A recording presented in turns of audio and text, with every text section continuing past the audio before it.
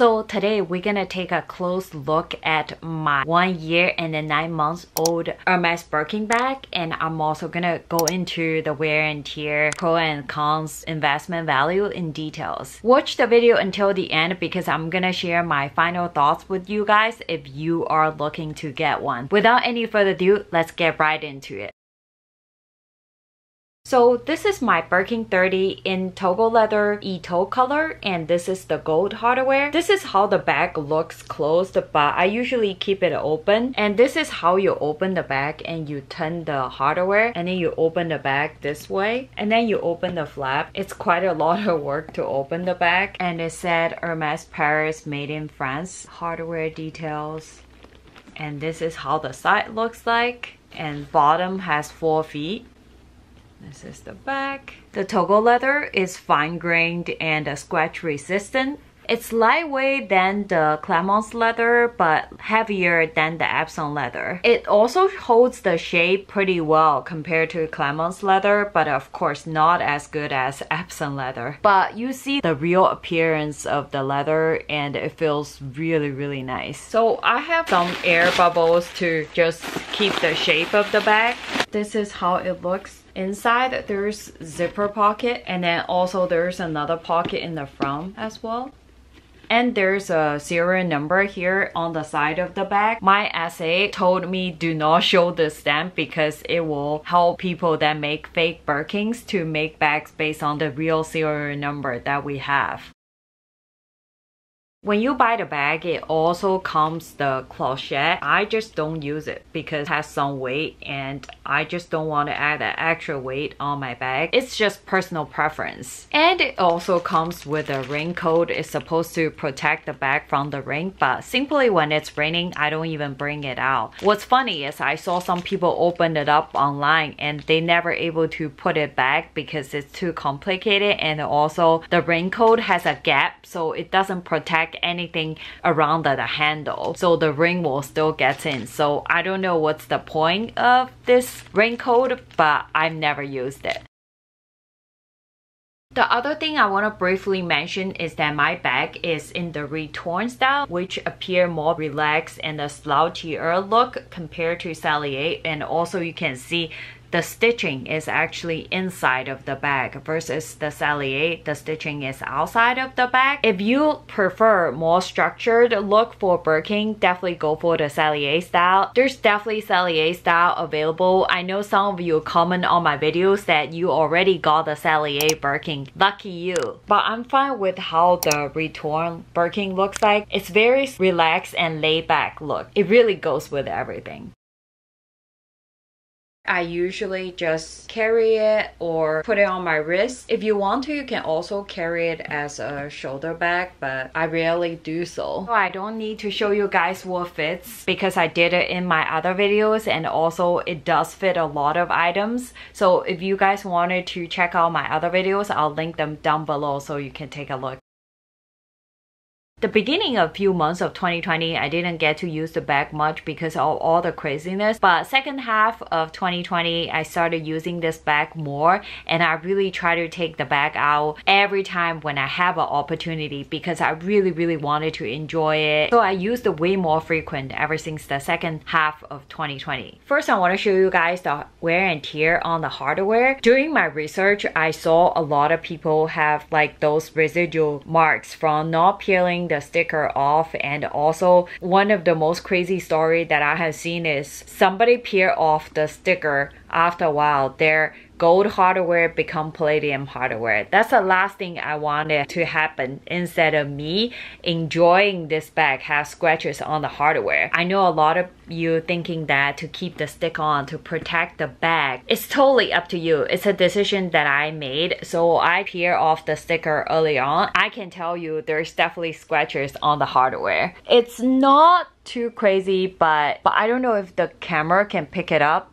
There's definitely scratches in here and there on the hardware. It's not that bad, and I'm actually really happy about it because I feel me leaving some mark on the bag. It shows me really wearing this bag and enjoying this bag. So the next part is the handle wear. If you want to protect the makeup or greasy hands and stuff, you should wear twilly. I don't wear twilly all the time, but I do put it on sometimes. And the other thing, it can protect the scratch with your jewelry that you're wearing. Just when I'm out, there is a chance that the watch will scratch the handle. And especially when I'm wearing my CDC bracelet, because it has the pyramid stud, so it definitely scratched on it a few times. I even felt it. Surprisingly, the handle is made super sturdy. I don't see any marks on it, but this is definitely something you need to be careful. If you know you're wearing like very sharp jewelry, you should definitely put the twilly on just in case. The other thing that I notice is sometimes I carry the bag like this way. You see that the handle actually pushed this bag in. The bag got twisted. So far the shape is okay, but when you're holding the bag, don't try to constantly doing this, like try to hold it too close to your body, because this puts pressure on this part. If you want to protect your bag, you should try to like carry it more evenly. You can do a little bit, but you don't have to like press the handle so hard. This is just something that I noticed. Next, let's talk about the shape. So Togo leather does not hold shape as well as Epsom leather, but overall it's still okay. And 1 year and 9 months old, it looks pretty decent, and I don't see like crazy changing shape or anything. Smaller bag does not get slouchy easily over time. The bigger the bag is, the easier it will get slouchy over time. Birkin 30 is okay, not considered too big, so I don't see it will become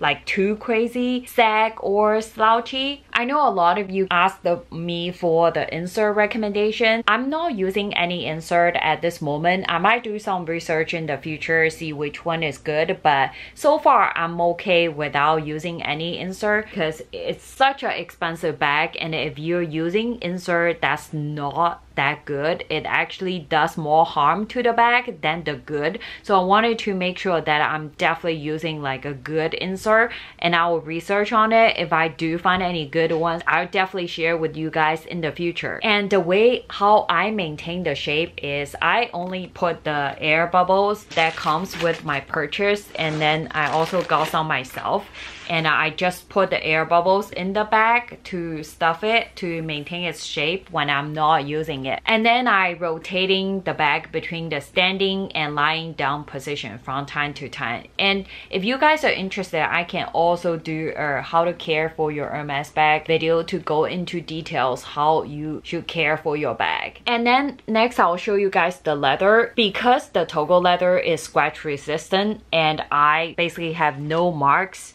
and the corners are really good too, and no wear on the corners either. This Togo leather has some veining, but it's not crazy. It's still pretty much the same as how it looks when I first got it. Then I don't use it on the rainy days, and this is pretty much all the wear and tear on the bag.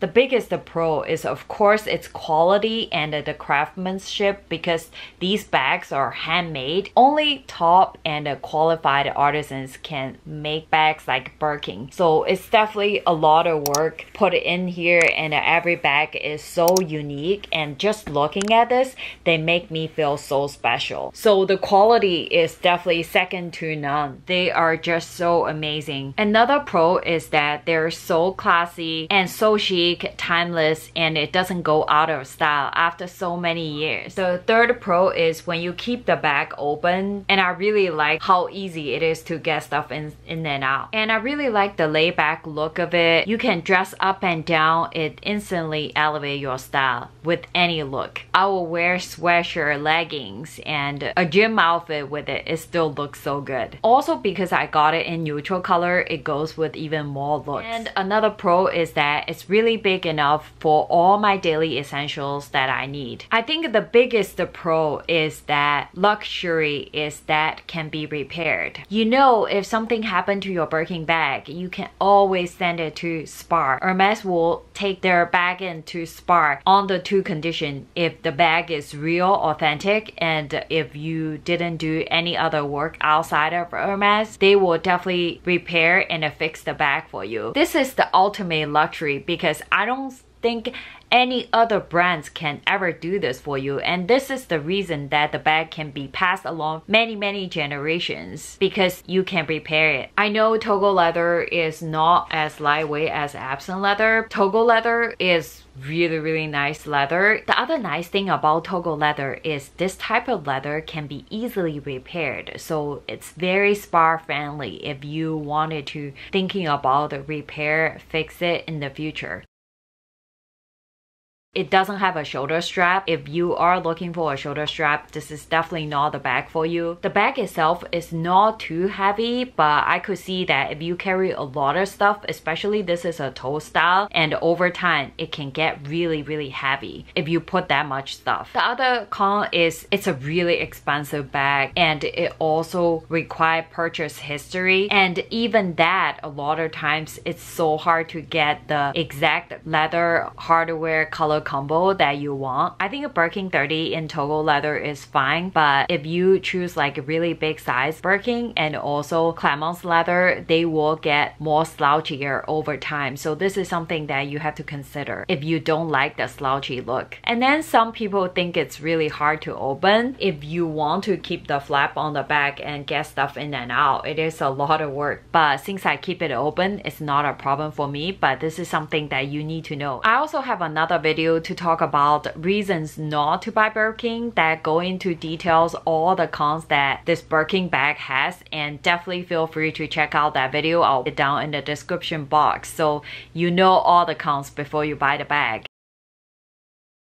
Of course, the resale value of the bag has a lot to do with the condition of your bag and also color, size, leather of your bag, right? Smaller size, neutral color sells higher price than bigger size and all the crazy weird colors nowadays, right? But it all depends. But overall, I still think a Birkin is a really great investment compared to a lot of other brands in the market. Birkin Sellier is so in trend right now, and a lot of people like the structured look, and they're really hard to get. And I don't know if you guys noticed, some of the Birkin Sellier can resell for 29,000, which is crazy. And even the Retourne Togo Birkin in really great condition are reselling for higher price compared to before. I'll leave some of the link in my description box down below so you can check out their price. So me and my husband actually spent a lot of time and energy got this bag in Paris. If you're interested, I'll link the video down below in the description box. You can check it out. But besides so much effort that we put in to get this bag, I really found myself enjoy this bag more as I'm getting older. The other thing I noticed is the more I use it, the more I enjoy it. Every time I carry this bag, it's just spark a joy inside of me, and the happiness that it brought me when I'm using it is totally priceless. I think we all buy bags for our happiness. If I think from that perspective, it's totally worthwhile. The most important thing is, like I mentioned, the luxury is that something can be repaired. This put me at ease. I feel that I don't have to worry about the wear and tear too much. I can totally enjoy this bag because I know the spa option is always there for me, and I know this bag I can carry it for a very long time and pass along to my future generations. For me, owning one Birkin is way better than owning a lot of other random bags. It's totally worth it. So I hope this video is helpful and informative. Definitely leave me a comment down below. Let me know if you have any questions. I'm happy to answer them. Don't forget to like my video, subscribe to my channel, and I'll see you guys soon. Bye bye!